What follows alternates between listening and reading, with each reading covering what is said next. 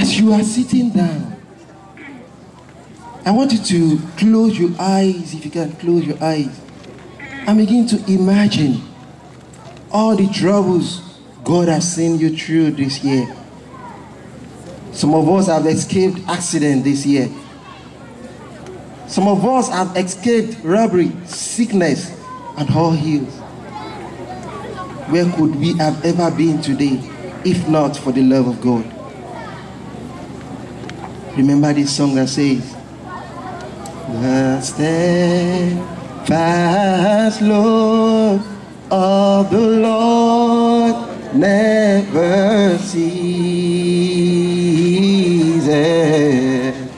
His mercies never come to an end. They are new every morning, always new every morning. Great is the faithfulness, oh God. Great is the faithfulness.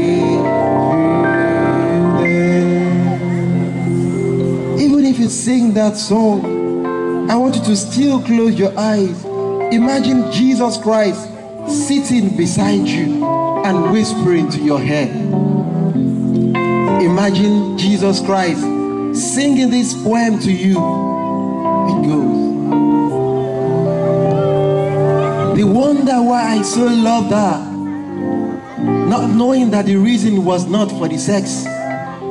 They wonder why I walk on the streets, looking out for somebody I could express my love to, not knowing that the love I express is love everlasting, that which grows and never dies. No matter what you do to me, I'm always there. They wonder why I came, and I'm not afraid to answer in my words. I came for the blind man on the streets, the allers, the beggars, even for that rich man who does not know how to show love to somebody in need. I came because I am Jesus, the Messiah, and I came for the love of your soul. But it's so sad you all don't understand the reason why I came.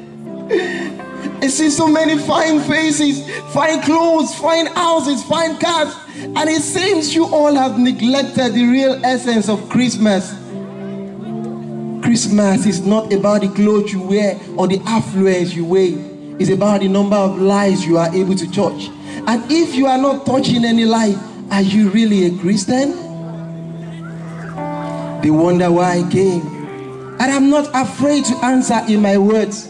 I came because of John chapter 15 verse 16. Greater love has no man than this, that a man may lay down his life for his friends. I came for the salvation of your soul. I came for redemption. I came for the definition of love. I came because I am Jesus, the Messiah.